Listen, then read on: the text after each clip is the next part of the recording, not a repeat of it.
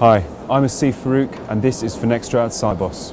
I'm joined today by Tushar Chitra of Oracle. Thank you for joining us. So as you know, mobile is really the hottest topic of the industry right now. And where do you think mobile technology is headed? Asif, thanks for this opportunity. If you think about it, mobile started off with the concept of needing to have a phone which walks with you, so which allows you to be connected. Having said that, the next inspiration came from the fact that aside from the phone, what is it that you're taking along with you? Let's try and get those to come in. So it started by looking at, can we look at some aspects of security? Is there any possibility for us to do more? Can I take my laptop with me? And that's how the mobile started becoming smarter and smarter. That's one phase of evolution that has gone about.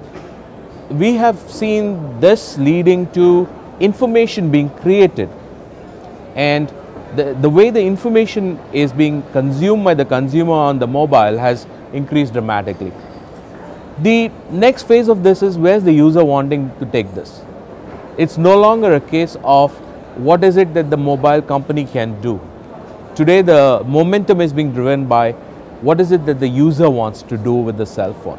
So we think that as we go along this path, there are going to be some interesting innovations which will come about.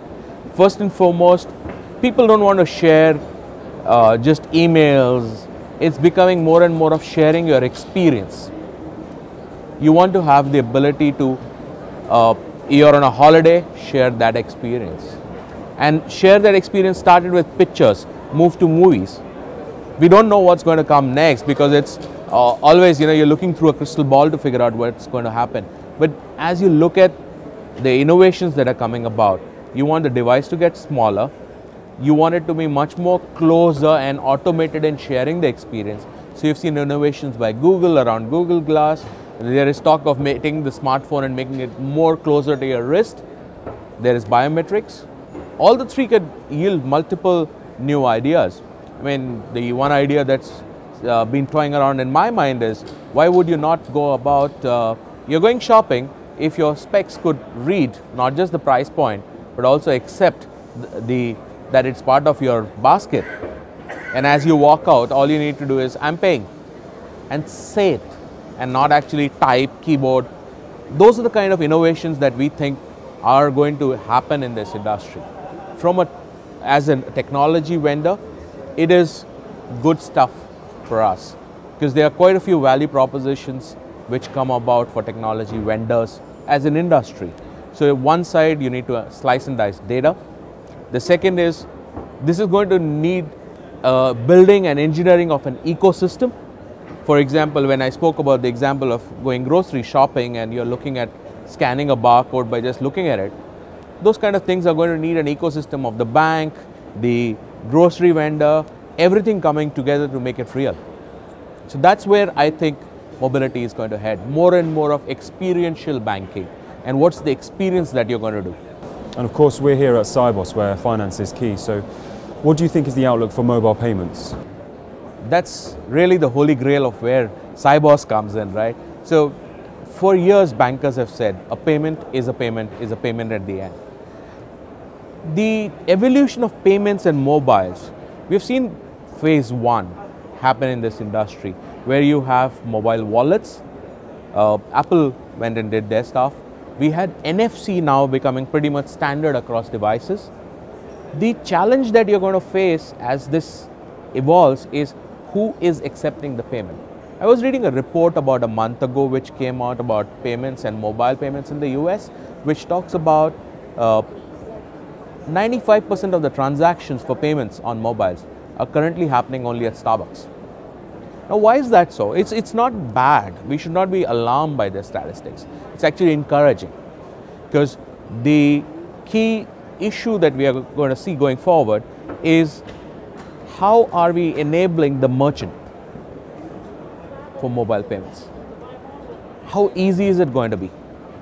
The drive towards trying to build a few standards is where this mobile payments industry will start getting momentum.